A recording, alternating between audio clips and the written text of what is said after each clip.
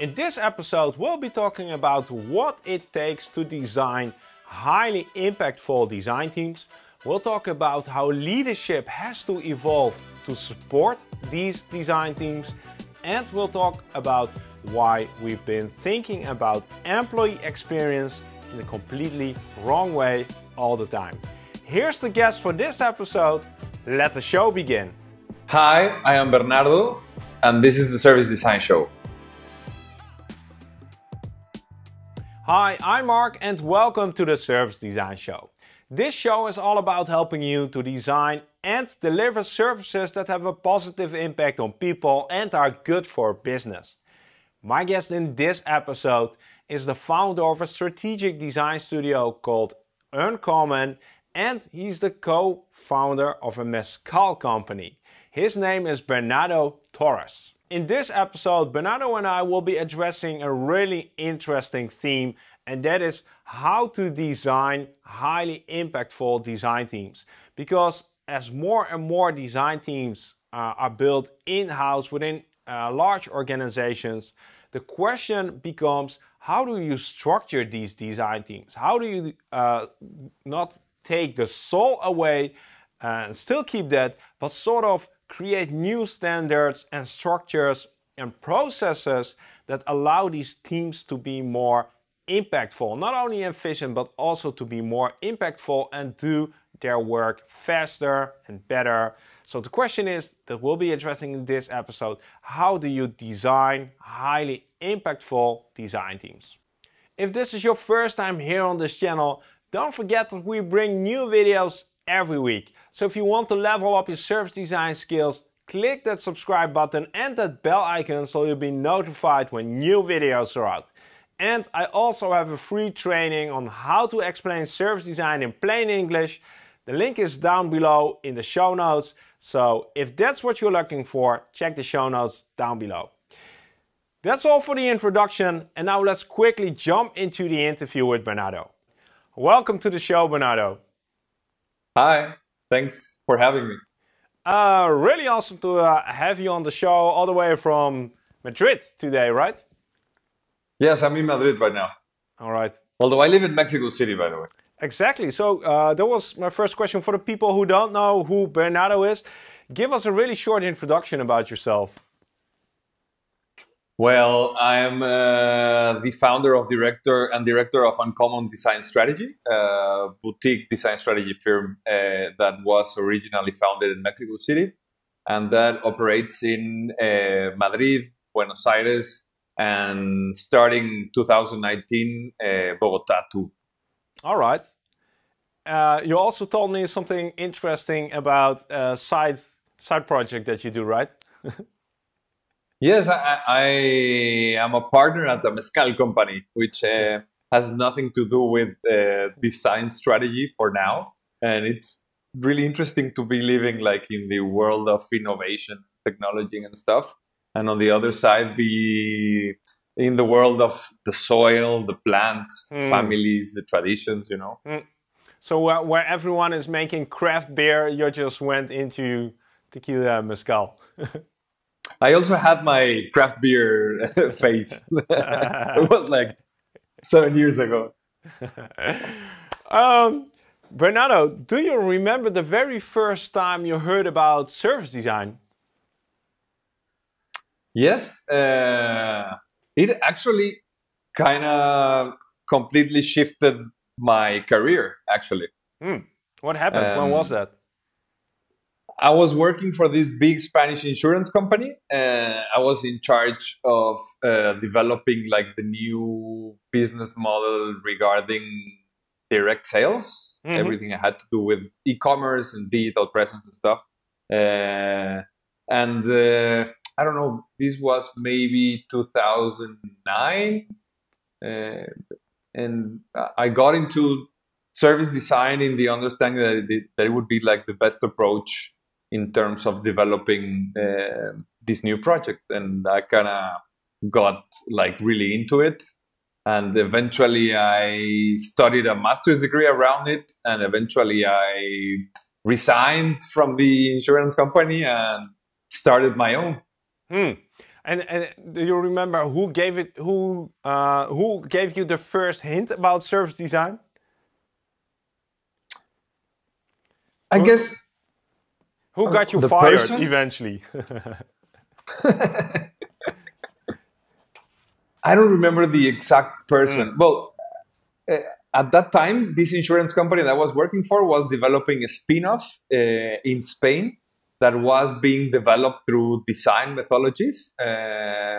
And there was this big the service design innovation firm behind the work. And that eventually, but I don't remember if there was a person in particular, or I was just involved in the project conceptually, and I got excited. So I can't. There were I can remember a couple of names. Maybe the digital director of this insurance company, Jose Luis, and a good friend of mine that works in a pharmaceutical company, Rogelio. They were like the first that I talked about service design, like maybe 9-10 years ago. And the rest is history. Yes. Bernardo, you had some really interesting topics to talk about in preparation. So I gave you a few question starters. Those are in Madrid right now. I have your topics here. Are you ready to start? Are you ready to do some interview jazz? Yes. All right. I'm going to pick your first topic. No, I'm going to pick your second topic. We're doing interview jazz. So, all right. The first topic for this episode is DesignOps. What is your question starter? Why? That's an easy one. No, that's an easy one, but I think it's the most interesting one. Tell us. You know, I come from a big company that was completely all around processes and operations and performance and stuff. And then I eventually got into the completely other side, which is like design and creativity and the sensitivity of the designers. So I think that design ops are like super important, but at the same time, and I don't want to like hurt anyone's feelings here, but I think design ops is just a sexy name for process-oriented work, you know? I think it's super important. I think technology and developers have been doing it for years. And I just think that designers needed to find a way to work more efficiently. And it's cool. So what is DesignOps for you? What does the term behold? I'm probably going to just reduce it into terms of how I see it for now. It might be broader than that, but I'm interested in your perspective. For me, like DesignOps is this understanding on how to systematize, I don't know if that's the correct word, teams in order to make design more efficient and to make design more goal-oriented and to make design teams more collaborative. And I think one of the most important things around like process-oriented work is to have standards and to be able to measure standards on the way teams and people develop their work, you know? And I think that's something that has always been difficult for designers. And DesignOps is trying to understand how to, make a bridge in between how big corporations are understanding and are capitalizing design. And this seems like a really interesting topic for large companies, but are you applying this way of thinking in your own business? Yeah, totally. How? That's why I think it's... the thing is that when we started the company nearly 5 years ago, like we had this hippie heart around the work we were going to do, you know? Like, we're going to improve the world. Yes. For every challenge, we're going to, create a small team, 2 or 3 designers, and then a couple of mentors are going to work around this team, and eventually we're going to help organizations transform and impact the world. And that's still something that we want to achieve. The thing is that we found ourselves depending a lot on what different designers and different teams understood around the work they had to do. So we've been developing our own operation model, our own process-oriented design approach, that it's important in terms not just only of the end result, but particularly important in terms of what are the standards and the expectations of the designers working through this project. We eventually got to a point where we needed operations in terms why did you need operations? Because it was inefficient? It's not only about inefficiency, because I think sometimes design needs to be inefficient in terms of creating something, but I think especially was important in terms of people. People needed to designers needed to know what was expected of them, what were more or less the time, the methods, the moments, the standards they needed to achieve in terms of the work that they were doing. And not everyone can be like this eureka designer that eventually develops something. Most of us need standards and need a process and need something and someone to more or less guide us around the work that we're doing, and this is particularly relevant in terms of design strategy, because it kind of sounds like we're going the other way, but it's not. We have to understand what's a super flexible process, but at the same time a process that sets standards.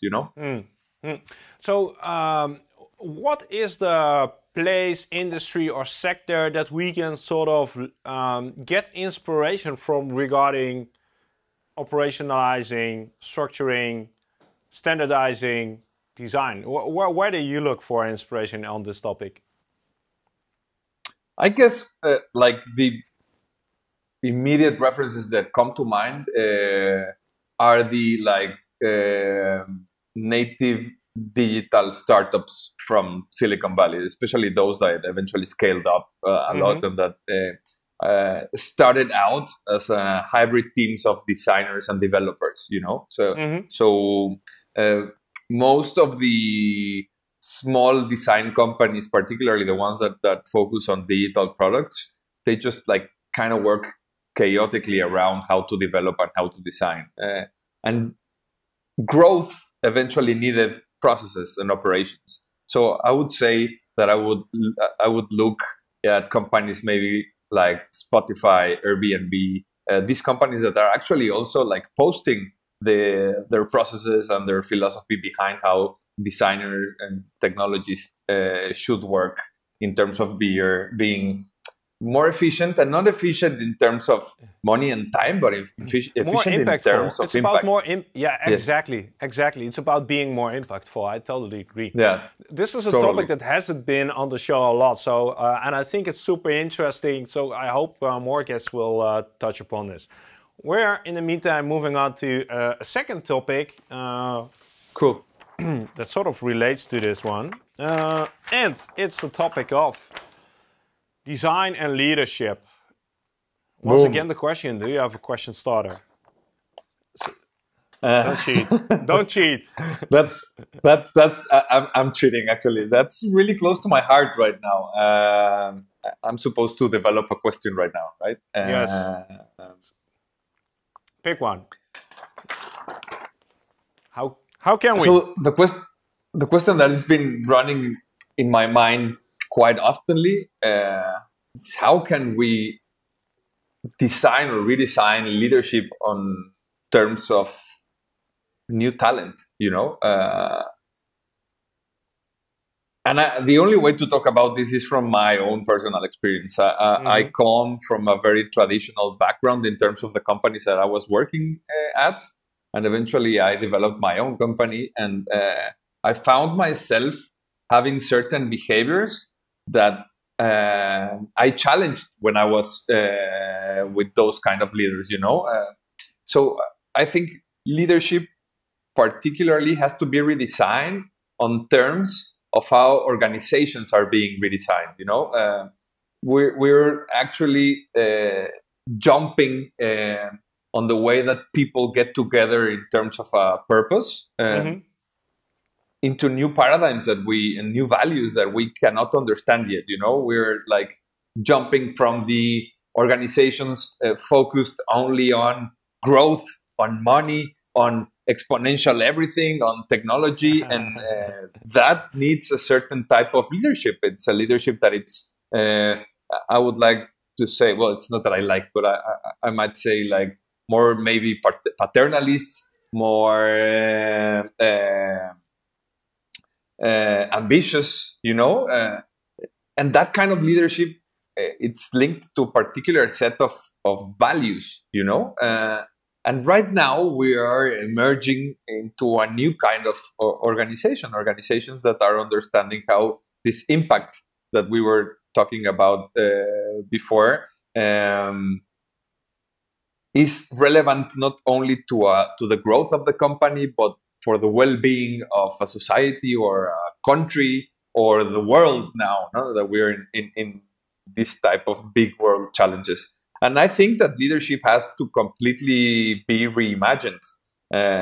For starters, most of the people that manage teams tend to have strong egos, and I myself, I am in that group of people. And it's super tough to understand that you have to break your own values and that you have to reimagine yourself and to reimagine what really ego means in terms of developing people that trust that the work that you're doing is gonna be linked to their set of values. So leadership on terms of design and redesigning the leadership, I think it has to be in terms of understanding the real and emerging values of people and understanding where you see gaps, and as a leader being able to develop these abilities that you still find missing in terms of eventually creating organizations that can be self-managed,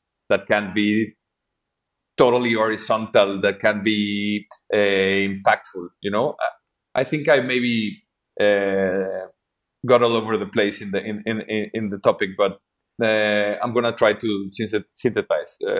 I think redesigning leadership means that most of the people that are in charge of teams have to start by auto-evaluating and redesigning themselves and the way they see the world, and that they have to become more mentors and researchers of what the talent needs and is missing in terms to help them become the people that will develop the new set of values for new companies. I already feel that this is a topic that is super dear to your heart, and you already said I can only refer to my personal experience. You're leading a studio, you're leading teams. How has your perspective or maybe your style of leadership changed in the last 5 years? And how is it changing? How do you hope that it will change in the next 5 years? Well, I don't know. Your I guess your personal style, yeah. I'm a super energetic person, so energetic.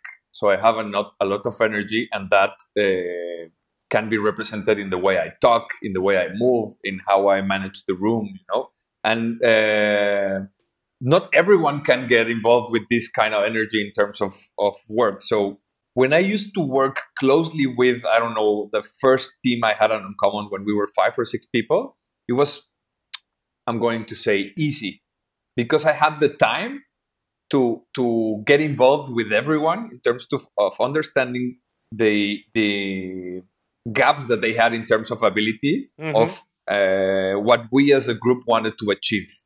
But eventually we got to 15. And then it wasn't easy for me to get involved with everyone. And then eventually we got to nearly 30. And it's completely, it's almost impossible for me to get involved with 30 people in the everyday. What I missed is that I had to develop other leaders. So eventually it was like the company was a big army with no direction, like going everywhere. And we're actually working on developing new leaders and on setting these standards and these processes in terms of how people interact with each other, how people interact with managers and leaders. And I guess what I would like to see of myself in the future is being more of a mentor in terms of how to drive people to become better leaders instead of telling people what to do. And it's a two-way street.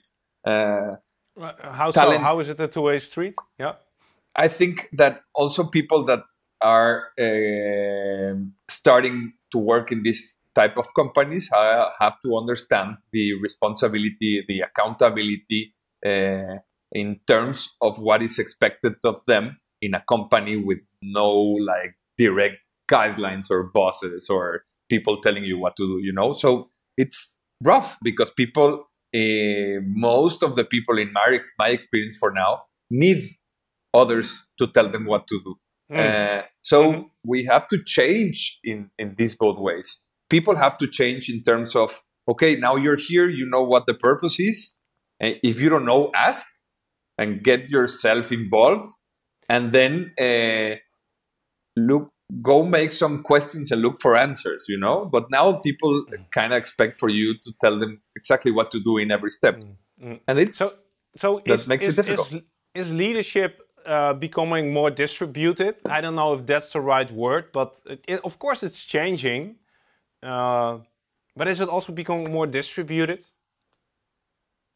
Totally. That's the thing.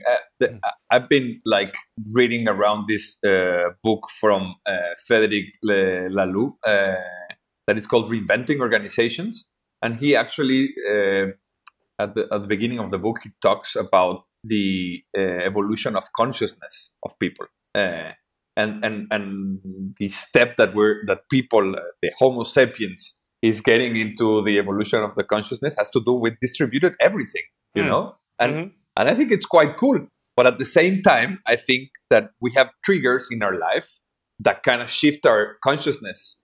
You know, if you're on a situation of being, I don't know, a violent situation, let's say a car is like almost going to hit you.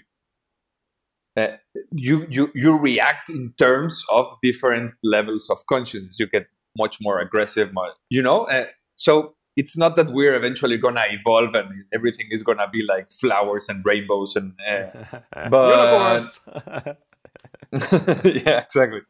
But I think particularly in organizations, small or big, there has to be a great set of tools, norms on how people should interact, and this is gonna help distribute leadership, distribute work, and make everything more horizontal. It's not just about making your hierarchy instead of 10 levels, just 3. It's in terms of how you distribute, how people make choices. Yeah, exactly. And this ties in, I think, to your third and final topic really well, because I don't know if you remember, of course you do. Your third and final topic is about employee experience. And you know the drill. Let's do jazz. Give me a question starter. Okay. How can we push or incentivize employee experience? I'm actually in Madrid because last week I made a small course around employee experience, and it's, I would say, maybe a kind of new topic, but at the same time, for service designers, it's not new because we've been executing more or less the same mindset and the same process in terms of how how companies interact with their customers. And this is the mindset that employee experience needs to get from the, I don't know, the line of duty inside, you know. The thing is that you're not going to particularly look for product or for channels to interact or the emotions of the customer. You're going to have to understand what are the stages around how a person gets involved in the work. And most companies, like modern companies, are measuring employee satisfaction in terms of something that it's called engagement. And engagement mostly means if you're satisfied and happy at work. But this actually means that you have to divide yourself in what is your work and what is your life. And I think that's something that I've been discovering lately, is that there's not really a division around that. We are the people we are when we're at work and when we're not at work. And we take our work to our house, at least in our minds, and we take our personal self to work. So employee experience, what it's supposed to be focused on is on understanding employees as persons, as humans. Instead of employees. Exactly. Instead of this like transactional understanding, making it a little bit extreme, like, hello, Mark, welcome to your new job. Here's your hammer. Here are the nails, and I need you to, that's the super utility-oriented work. And now most of the work that we do, it's creative. Not only for designers, for everyone. Everyone is imagining new ways of doing stuff. Everything that cannot be done through creativity and imagination, and it's supposed to be automated in the really short term, and employee experience, what it's focused on is understanding how to evolve from this transactional interaction, or from this utility-driven interaction, into something that drives people to take their whole selves into work. What does this mean for organizations that are interested in providing a better employee experience? Or should we let the term employee experience go? Because I don't think that we have to let it go. It's like if we said that we should let the service design concept go, because every organization should design every interaction. It's already service. Yeah.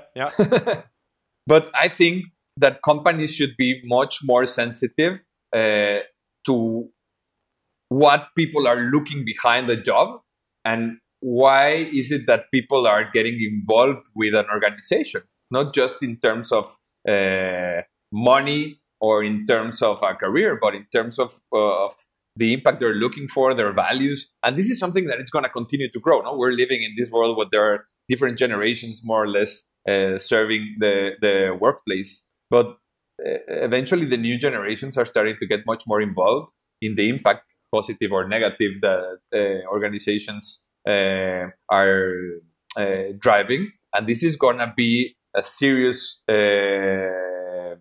characteristic of the type of job that you were going to be willing to do in the future, And is this sort of related to, this is the thing that comes to my mind, obviously, the why of a company? Is it like... yeah, totally. The purpose, why are we on Earth? Yeah.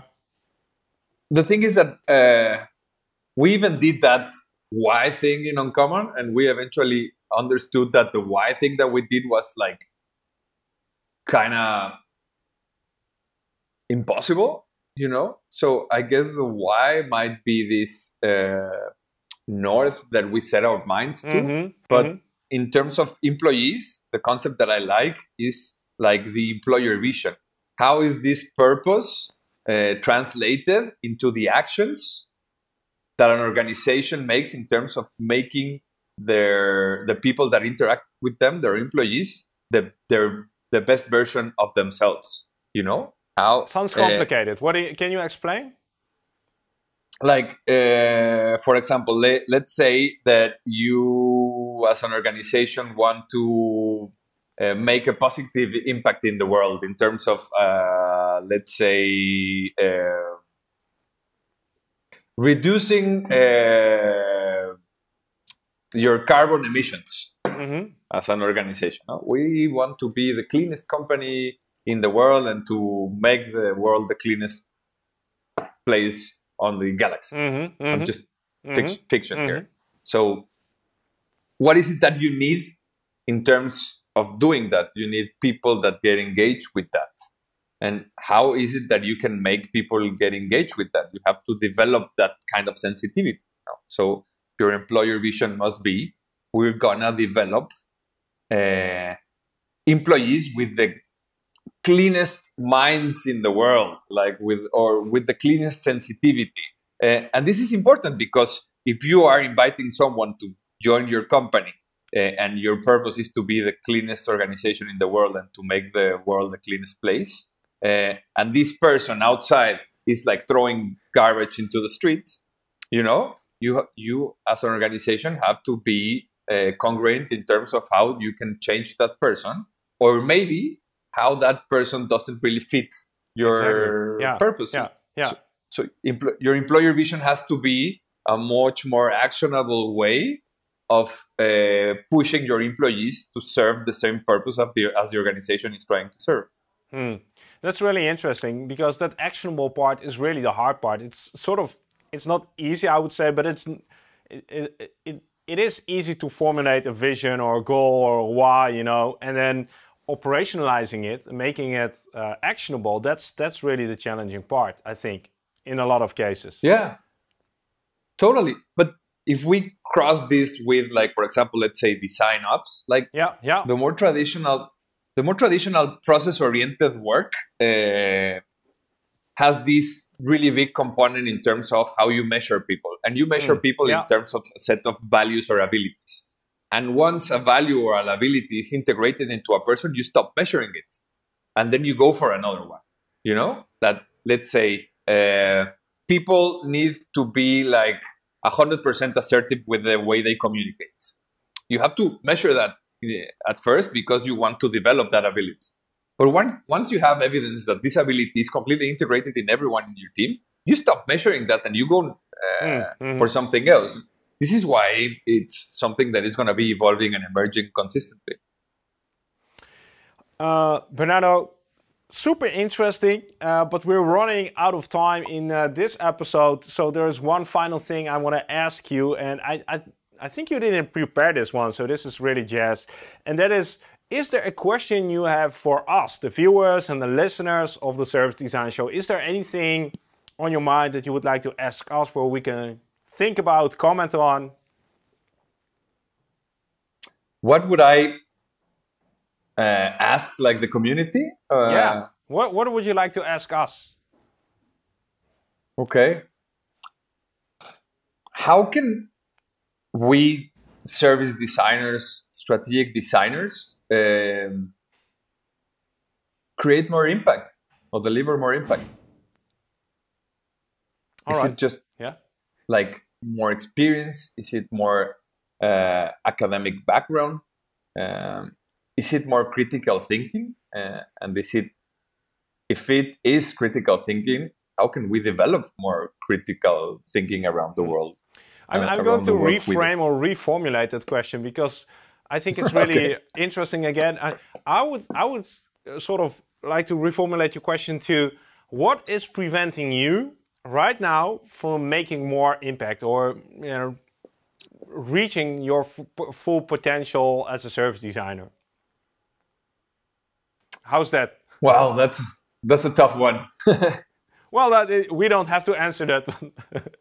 We'll leave it up to the community. We'll leave it up to the community to answer that. Cool. Yeah. Bernardo, it has become dark in Madrid. It's already dark in Utrecht for a while. It was really fun to have you on. I really appreciate that you took the time. Thank you so much. It's super nice to make the connection and hear what's on your mind, because I think these topics are really the future of service design. So thanks again for sharing, Bernardo.